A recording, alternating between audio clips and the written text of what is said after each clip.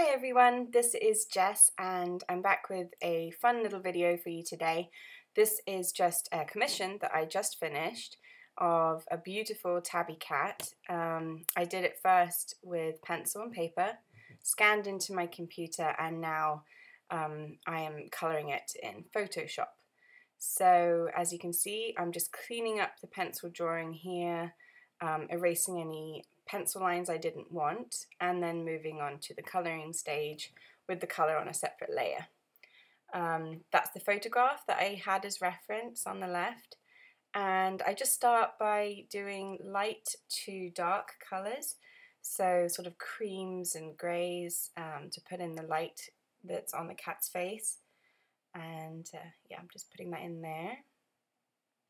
I had some nice warm tones as well. And the brushes I'm using are a mixture of brushes, all from Coyote Webster's packs, the dry media. I particularly like the pastels, and I'm using a soft pastel for the majority of this work. And later on I also use some watercolor brushes just for whiskers and more detailed work, but this blocking in right now, that's all just a pastel brush. I have it on multiply so that the color builds up, and as you can see, I'm just blocking in color and then gradually bringing up the saturation just by painting on top. So I'm going to let you go ahead and just finish watching this video of me here colouring in the cat. I hope you enjoy it. It's definitely a more realistic piece of art that I don't really show on my channel very much. Typically I only show my children's book illustrations, but I can also do realism, so I actually really enjoy realism, and it's fun to get to do a project like this.